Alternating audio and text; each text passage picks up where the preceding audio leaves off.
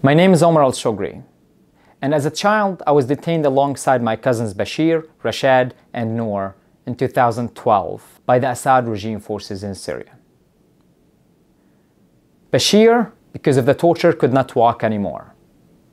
And that's the story of the last day with him. I was carrying Bashir to the bathroom while the guards on the right side and the left side are torturing me and him.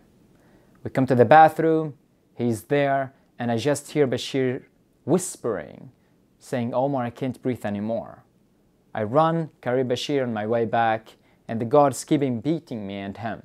And at some point, I just felt Bashir's body is heavier, and I was weak. I could not carry him anymore. We fell both on the ground, and Bashir was dead. He died in my arms, and the guards were still beating his dead body.